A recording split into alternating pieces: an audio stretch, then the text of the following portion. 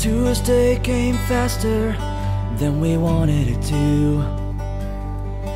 Dad was packing his things and shining his boots. Mom wasn't saying much, she'd been through this before. But the look on her face was saying so much more. I'll think about you every day. Please be safe, I'll hope and pray. When he comes home, we'll be the first to greet him and tell him that we love him and hold him in our arms. This life is too short not to count the things that matter most of all. We'll show him that we're proud of what he's done when he comes home.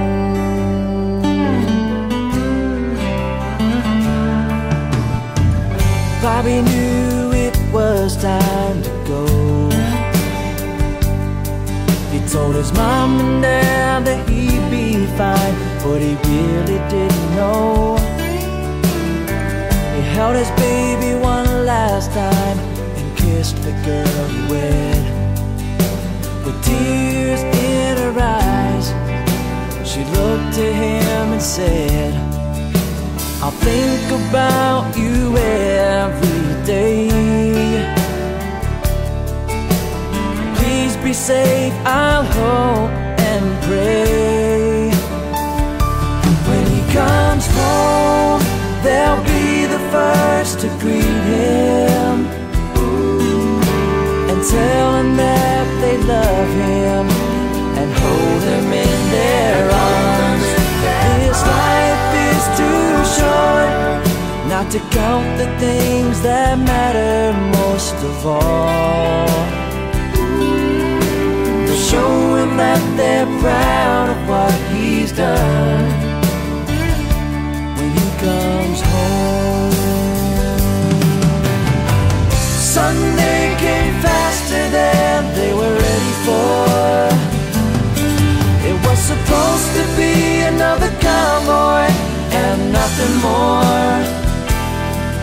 Though the bombs and the bullets flew, they all made it through, except for one.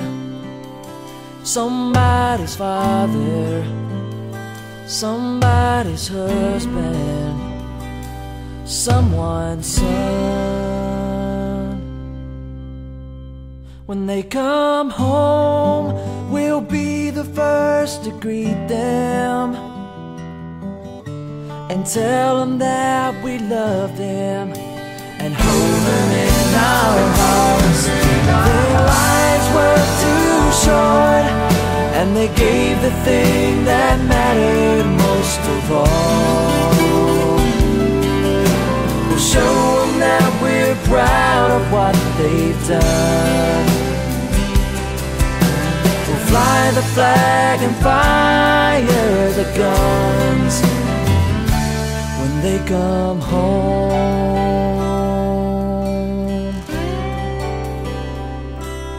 When they come home.